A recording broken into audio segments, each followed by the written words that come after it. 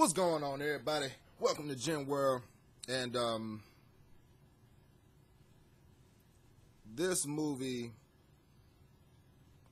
has taken my happiness.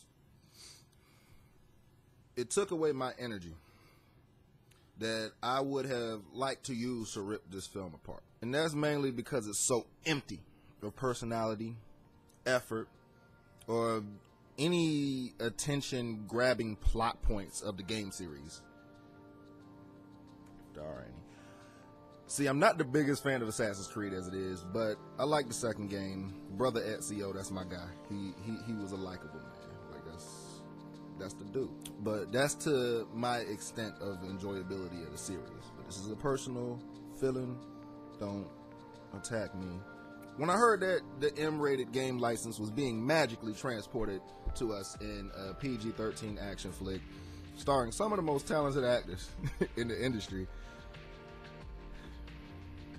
my sighs were heard by Satan. The first sin of this train wreck of a film is the over-reliance on the Abstergo, which is the present part of the movie. And one reason I don't like the games is because they throw a lot of this in there. The sections that take place in the present, they just show it too much. And I don't want to see real people in the present time. We live in the present time. Excuse the dog hairs on me. I got a German Shepherd. She goes ham. I want to see over the top, stealth, smooth ass combat. Keyword smooth. We'll come back to that in a minute.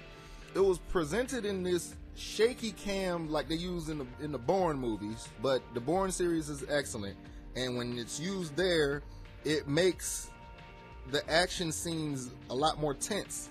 It adds tension to the scenes. It actually adds something to the film's creative process, which I gotta give props to the director because it zones me in, and that shit is beautiful. In this movie, in Assassin's Creed, it looks like a sped up slideshow of just random violence that merges hard to see effects and blends it with the past fighting scenes. So you'll see Michael Fassbender fighting someone in the past in the present time, and they merge it with these weird ass effects that make it hard to see what's even going on.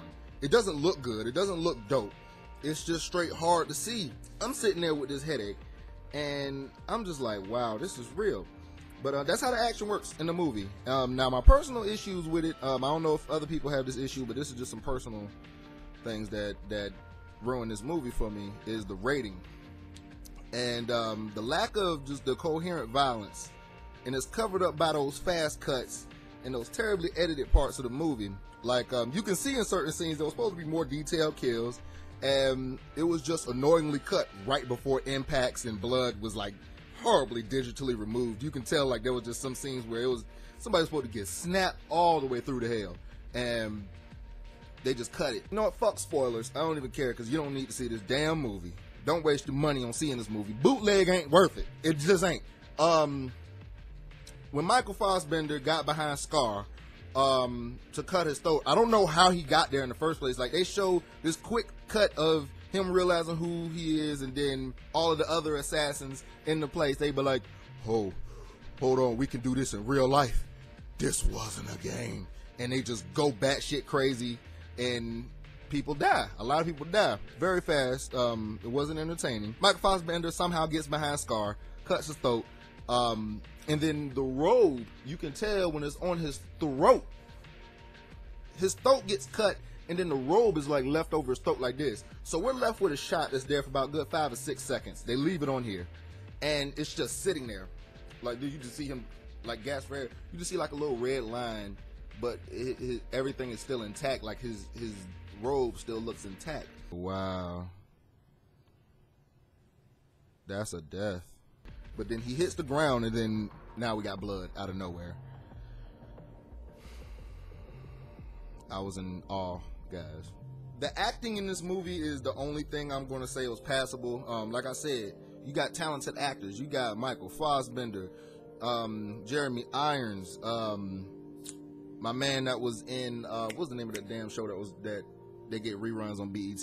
I can't think of his name right now, but Omar. I'm gonna call him Omar.